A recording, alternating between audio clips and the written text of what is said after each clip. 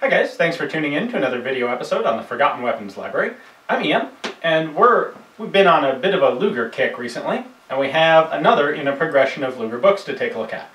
Of course, the first was, a couple weeks ago we took a look at Geoffrey Sturgess' massive 3-volume set on the development of the Luger, and that takes the story through roughly the end of the First World War.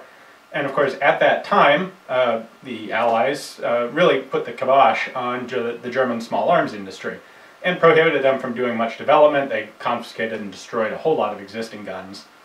However, there was a little bit of an opening left, and by 1924 they had allowed one specific company in Germany to start building new Lugers and retrofitting, repairing, replacing, overhauling existing Lugers for the German military, such as was allowed to exist at the time, and also for various police forces. That company was Simson. And the book we have today is called Simson Lugers, and it's by Edward Tinker and Graham Johnson. And this is not just a look at one specific, very niche company. This is a look at the Lugers from the Weimar era, from 1924 through the beginning of the Second World War, or through the beginning of German rearmament. Simson was a long-established commercial gun company. They hadn't ever really been that big in military arms.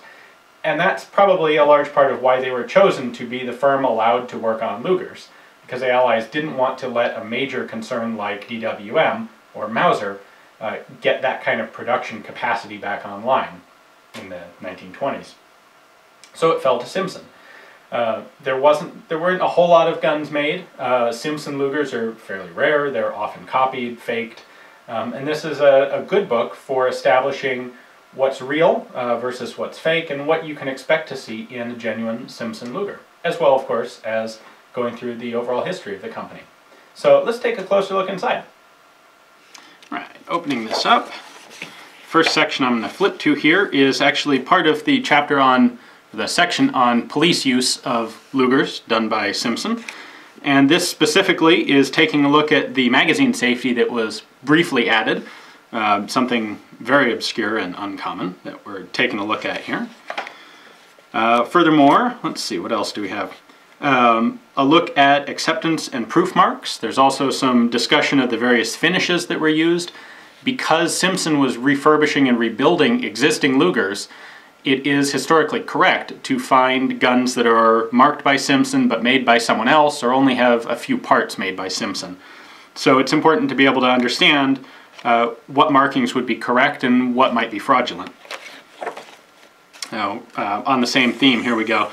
Marks on part of the toggle mechanism. This is a fake off the internet, and then these are some different variations of legit original ones. So there's a good chart of serial numbers and types and models, the different types of proof marks that were used on them that you can use to compare to guns you may have or guns that you're considering purchasing. And then at the end, a photographic study of a number of, as best everyone can tell, genuine Simson Lugers. And this is nice for the collector who wants to just ogle some nice looking guns, and also for the researcher who's trying to authenticate something or determine what you would expect to see on a Luger of a specific vintage.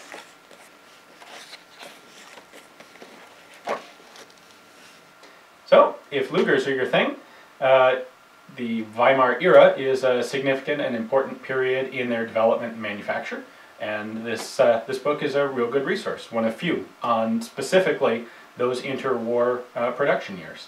So you can get it directly from the publishers, Simson, not to be confused with the company Simson, and there's a link below where you can find it online. Thanks for watching.